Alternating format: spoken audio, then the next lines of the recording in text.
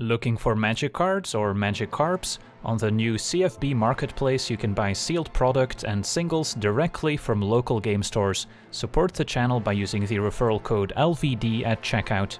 Hello and welcome to another standard games video. Today we're taking a look at a red-black bloody vampires deck as voted on by my supporters on Patreon, featuring a ton of the new vampires from Crimson Vow that work with the blood mechanic. Taking a look at one of the payoff cards, Voldaren Bloodcaster, a 2-mana 2/1 vampire wizard with flying, saying whenever the Bloodcaster or another non-token creature we control dies, create a blood token, which is an artifact. We can pay 1 mana, tap, discard a card and sacrifice it to draw a card. And whenever we create a blood token, if we control 5 or more blood tokens, we transform Bloodcaster into Bloodbat Summoner, a 3/3 flyer, saying at the beginning of combat on our turn, up to 1 target blood token we control becomes a 2/2 black bat creature with flying and haste in addition to its other types. Then another great payoff for the deck is the Maid of Dishonor at 4 mana, a 4/5 legendary vampire, and when it enters a battlefield or another vampire enters a battlefield under our control, we get to create a blood token, and this only triggers once each turn. Then for 2 mana we can sacrifice another creature or a blood token, and then each opponent loses 2 life and we gain 2 life, so an excellent way to close out the game. Then we also have the Falkenrath Forebear, a 3 mana 3/1 vampire with flying that cannot block, and whenever it deals combat damage to a player we get to create a blood token, and for just 1 black mana we can sacrifice 2 blood tokens to return the Forebear from our graveyard to the battlefield, so a nice recursive threat that can generate additional blood tokens. Then another great incentive to play this type of strategy is access to Vampire's Vengeance as potentially a one-sided sweeper, a 3 mana instant dealing 2 damage to each non-vampire creature, and we get to create a blood token as well, so this will shine against any white aggressive deck that has lots of low toughness creatures. And then taking a look at the rest of our deck, at 1 mana, still have Falkenrath Pitfighter, the 2/1 that for 2 mana can discard a card and sacrifice a vampire to draw 2 cards, can only be activated if an opponent lost life this turn.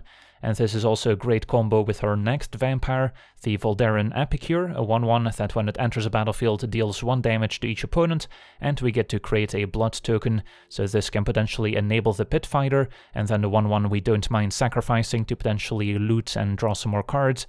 Then we also have Play with Fire as a cheap removal spell dealing 2 damage to any target, and if we're targeting an opponent we also get to scry 1. Then at 2 mana we've got a bit more removal with Infernal Grasp to destroy creatures that maybe we won't be able to kill with our cheap burn spells or the Vampire's Vengeance, so this can destroy any creature at the cost of 2 life. And then another removal spell in creature form is the Blood Tithe Harvester, a 2 mana 3/2 that when it enters a battlefield creates a blood token, and we can tap and sacrifice the Harvester, and then target creature gets -X/-X until end of turn, where X is twice the number of blood tokens we control. So a nice removal effect stapled onto a 3/2 creature that can apply a bit of pressure.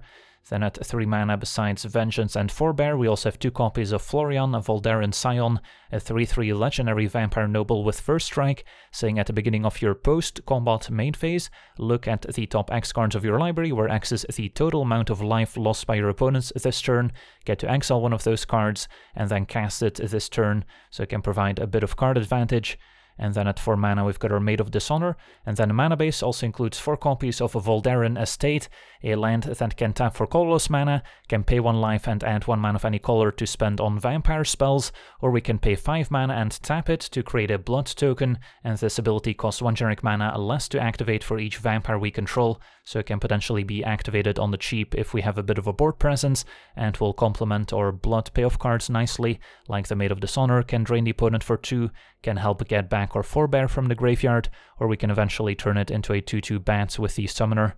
And then we also have some creature lands with 2 copies of Den of the Bugbear and 2 copies of Hive of the Eye Tyrant.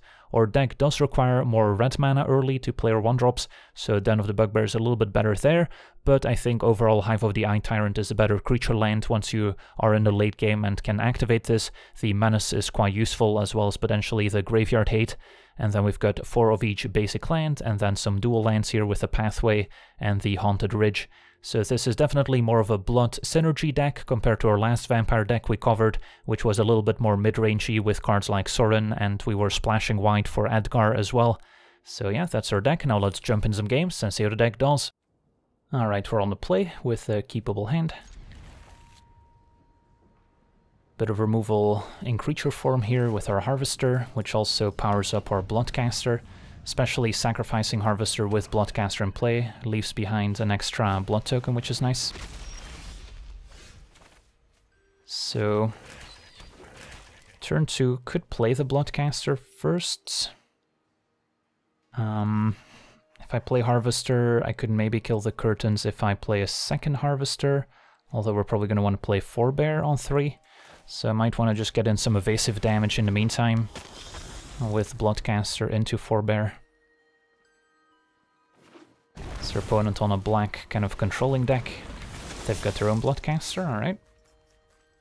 So, am I okay trading Bloodcasters? Probably not when I have double Harvester. And then probably still play Forebear to be mana efficient.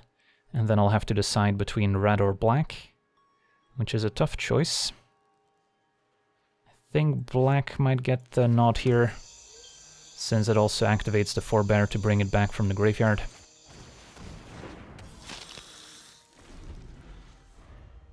And then if they want to transform Curtains, that's fine. And then hopefully next turn we can double spell. Alright, it's going to be a Null Priest. And a Play with Fire. So I could play my 2 removal spells, in which case we would kill the Bloodcaster first. I'm okay with the Forebear trades, I think. So at that point I would prefer just playing another Harvester. So, hit for 3. And we'll get a blood token either way.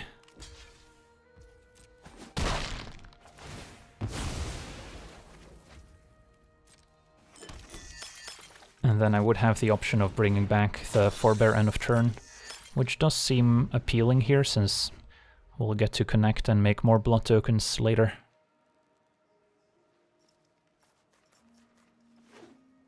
Alright, opponent's black-white.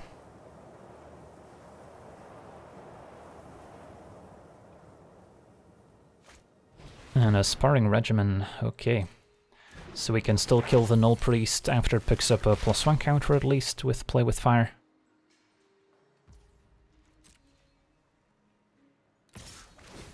Although we could also kill it with Harvester.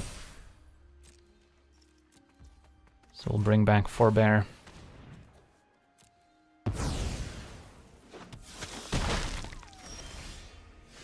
And then we've got plenty of options. Yeah, I could attack, make a blood token with Forebear, and then use the Harvester to finish off Null Priest, which also triggers Bloodcaster, make an extra blood token. And then I can still play an additional Harvester on top.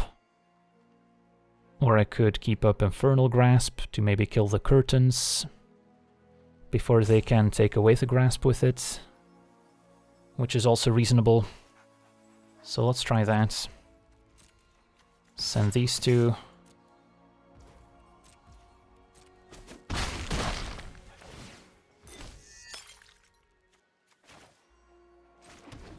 And then Harvester kills Null Priests.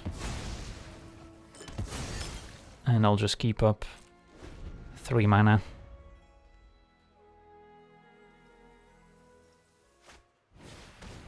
Our opponent casts Environmental Sciences to get a land. So no transformed Curtains at this turn. Think I'm still okay grasping it to use my mana efficiently here.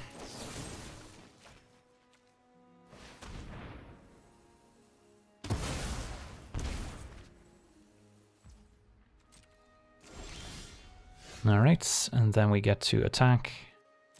Play a Maid of Dishonor.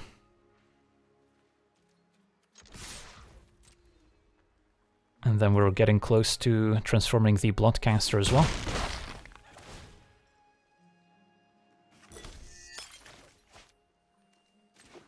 And then I have to decide if I want to keep up Forebear in the event of a sweeper, or Play with Fire. Probably more relevant to keep up Forebear's ability, I think.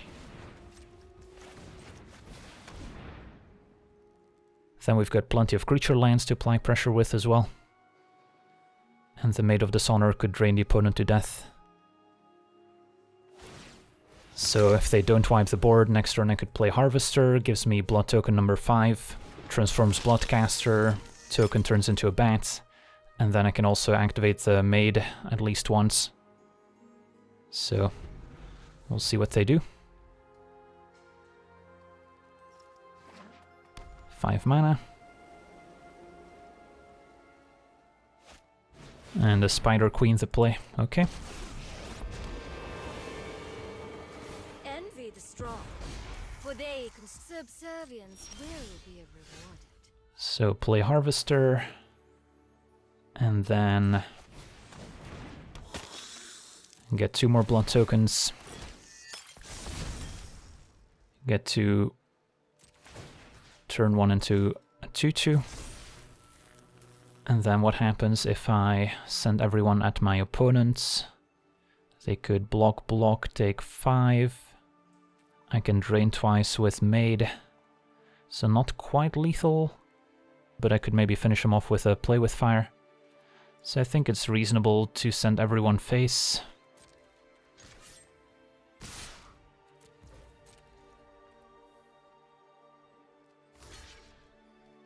Opponent does go for the conservative play. So now do I want to kill Spider Queen with Play with Fire? I think I do. Alternatively, I guess if I just start going upstairs with Maid of Dishonor's ability between Play with Fire and my creature land, I should still be able to finish them off. So there might not be a need for it.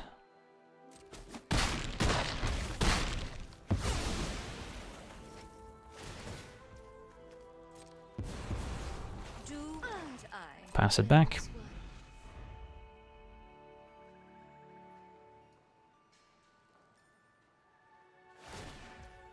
Opponent's at 6. It's bold to bargain with me. Definitely could have taken a few different lines this game, but still pretty confident about our position. And our opponent concedes. Sweet. So we got to see all our blood synergies in action here. On to the next one.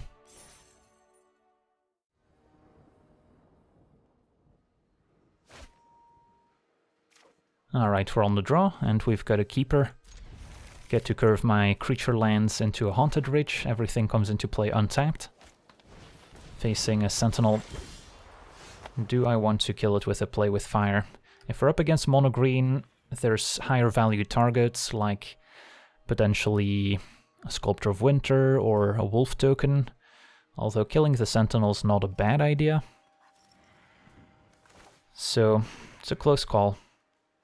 I guess we can keep the Sentinel in play for a turn, and maybe next turn Play with Fire. We'll see. It's going to be a pack leader. That one we cannot kill with our Play with Fire, sadly. Could see a Blizzard Brawl. Fair enough. Alright, so slightly punished for waiting on the removal. Now do I kill Sentinel? Probably, given that they're less likely to have one of the aforementioned 2-drops.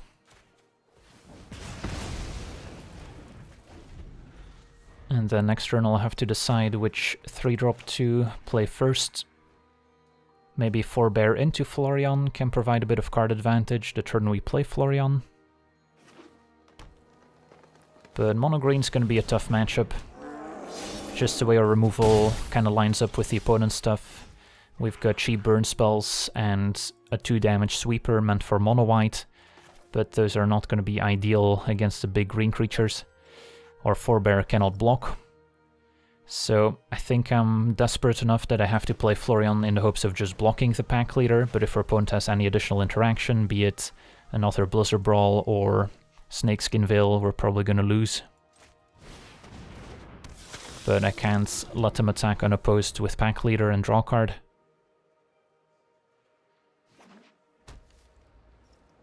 So looks like another fight spell incoming, perhaps. Alright, just a tracker. So it looks like Florian might be holding off the pack leader at least. But the troll still gets in for 4.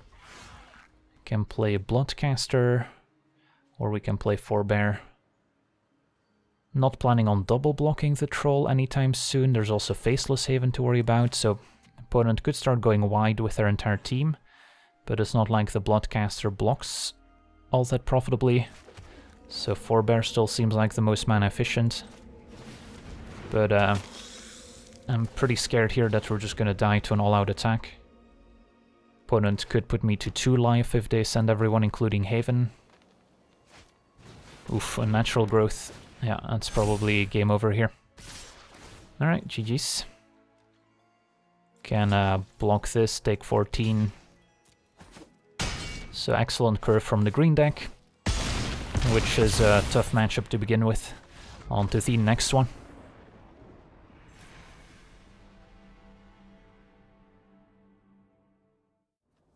Alright, we're on the play with a keepable hand. Turn 1 Pit Fighter. And then the Pit Fighter can help sacrifice the Epicure as well to the ability.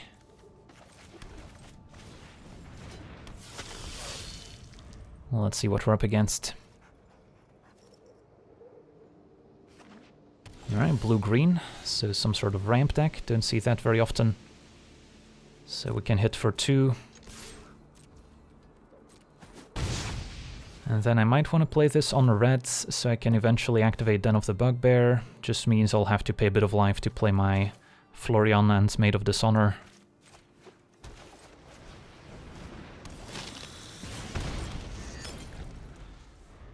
And then probably not gonna sacrifice the token, but we might want to kill like a Lotus Cobra or a Root Coil Creeper if those show up. Right, Delver of Secrets, I see. I think I've seen this type of deck before. It's basically a blue-green spells deck with cards like the Dragon Guard Elite and, of course, Delver of Secrets. Yeah, I guess that's a fine target for removal now. Since they also have protection between Wild Shape and Snakeskin Veil, so don't want to let them untap with it necessarily. And then I could sacrifice the Epicure right now. And then play a Pit Fighter, or we could play a Florian, which is also reasonable. Well, let's go with Florian. And then maybe next turn Florian can find a land to play Maid, or we can use the Pit Fighter to sacrifice Epicure. But yeah, opponent has seen enough already on the back foot against an aggressive deck, and that deck can be a little bit awkward when it falls behind. On to the next one.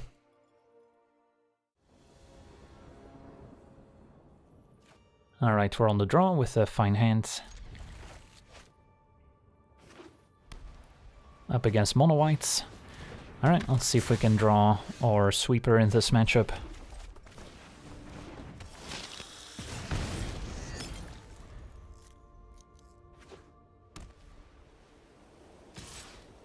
Take 1.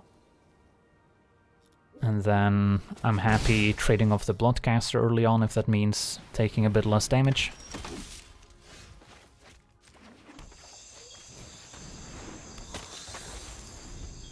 So I could double block the Hopeful Initiative if they attack with both. Although I would lose both my vampires. Ooh. Adeline.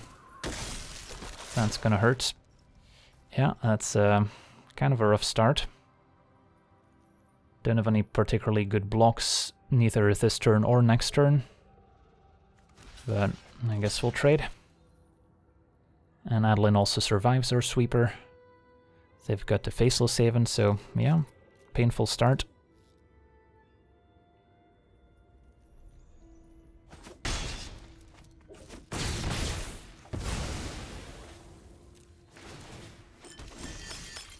There's our sweeper, does cost 1 more. For now I could try and double block Adeline and try and hold on. Although it would have been nice to transform Bloodcaster. Right, Brutal Cathar, gonna prevent that from happening, although we'll get our creature back if we can cast Vengeance. And then for now, probably just take it. I really need a land here. Comes into play untapped. We found it. And then I'm forced to cast it now to prevent Brutal Cathar from transforming. So any reason to attack first. Probably gonna need Pit Fighter on defense, so let's cast it now. Alright, so we're still in the game. Next turn, Maid of Dishonor will be a solid blocker. And that will also transform Bloodcaster if they don't force a trade here. Opponent will go for the trade. Do I accept? If I don't, I'm taking 5. It is still tempting to keep Bloodcaster around, since next turn it's going to be a 3/3 flyer. Can make another 2/2 to block with. And then Maid can trade for Adeline, and we've got a backup. So, tempted to just take 5. Do I want to trade Pit Fighter for the 1/1 is another question, I guess. Now we'll keep it.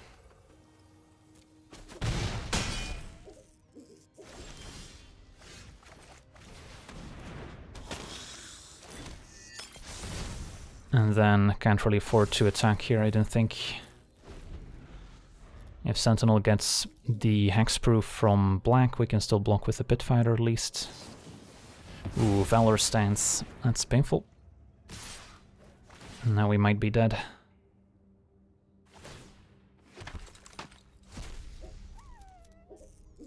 Well, that's unfortunate. Opponent had kind of the ideal start. Almost managed to claw our way back, but a Valor Stance, not a card you encounter very often, gets the job done here.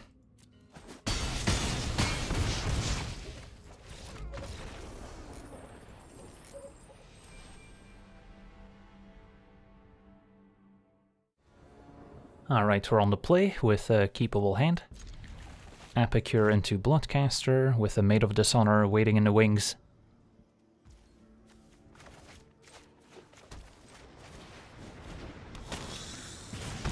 Let's see what we're playing against. Swamp. Alright, so probably not the best matchup for double play with fire for opponent's kind of a black controlling deck. But we'll see.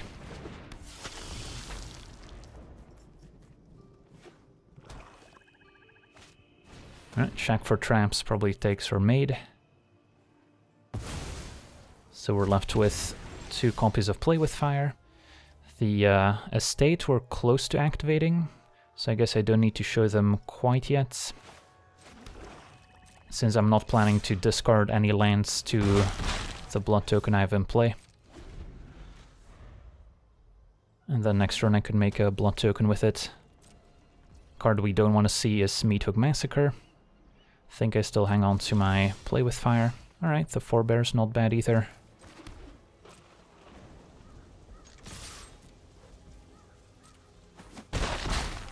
So now I probably want to keep black mana untapped, so I can maybe get back the Forebear end of turn, which seems more relevant than keeping up Play with Fire.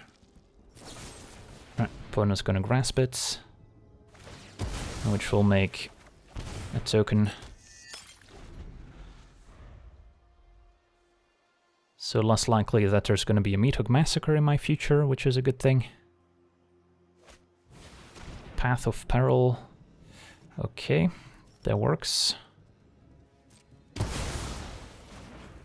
Get 2 more blood tokens, so I don't feel bad getting back the Forebear now.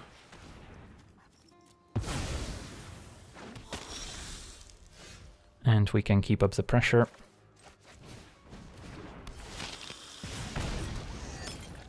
So already back up to 4 blood tokens, should we find another Bloodcaster. But we can also start looting away some of our Play with Fire. But our opponent concedes, can just burn them out next turn. On to the next one. Alright, we're on the play with a keepable hand. It's going to be a little bit painful to start out with double Voldaren estate. But I think it's worth it to still curve out here, as opposed to playing a Haunted Ridge, to play it slow and save ourselves a bit of life. Okay, and then do I want Bloodcaster or Harvester? I think Harvester first, and then next turn I might be able to Bloodcaster, sack Harvester, get an extra token out of the deal. Especially against mono green, being able to take out an early pack leader to prevent them from using a Blizzard Brawl is going to be important. Opponent passes, so no plays just yet, which means we can add more to the board. So hit for 5, play Epicure Bloodcaster, seems good.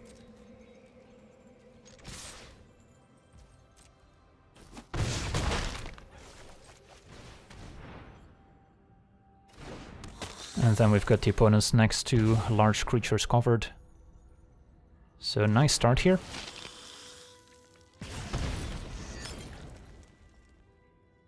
Well, let's see how they respond. Maybe a troll. Yep. So we don't have to use Harvester if we want to keep up the pressure. Although the upside of using Harvester is that I get to play Florian, which adds another 3/3 to the board, basically. And then Florian can help us hit a land drop. And we also get to make an extra blood tokens. I think it's worth it to play Florian here.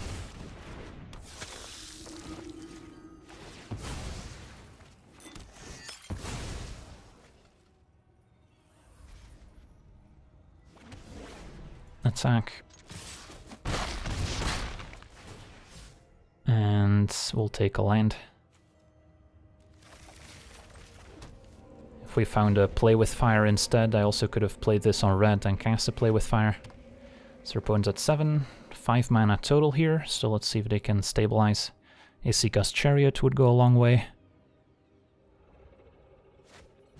It's gonna be a Cemetery Prowler into another spell most likely.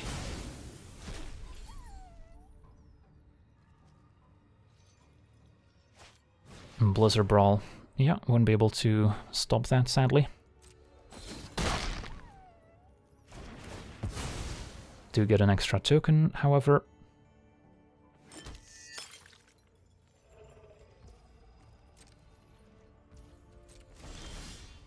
Alright, so I can transform my summoner here by making an extra blood token, which seems worth it.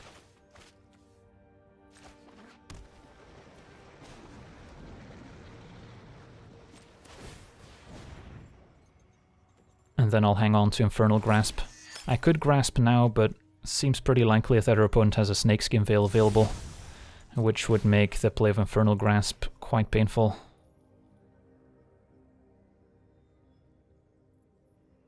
So yeah, we'll just take To the Skies, and then we'll have 2 lethal flyers next turn, plus maybe a 3rd. So yeah, we'll just send our flyers. Ooh, a Wild Shape to give it reach, fair enough, so I guess now we'll Grasp a response. So Wild Shape also could have given Hexproof for what it's worth.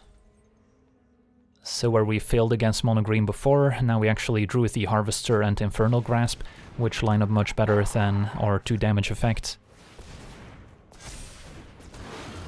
So Bloodbath Summoner gets the job done. On to the next one.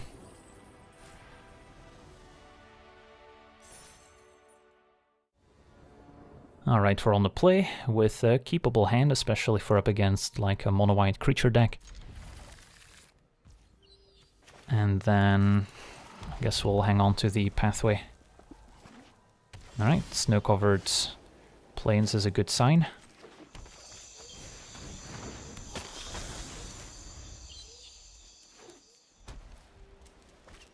And a Sungold Sentinel, so Vengeance is looking good. Although for now I don't mind Harvester plus Epicure. Develop our board a little bit more.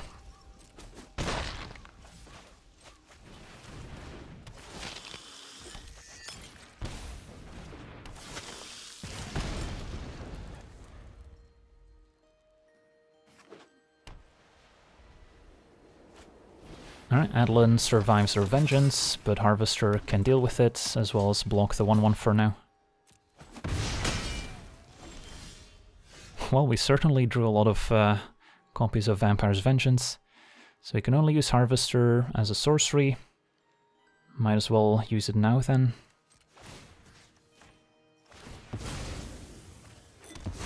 And hang on to Vampire's Vengeance, and hit for 3.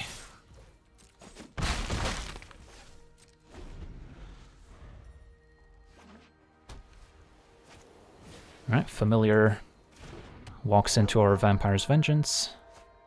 And Elite Spellbinder is not going to be happy here. So get another Blood token. And next turn we could transform the Bloodcaster.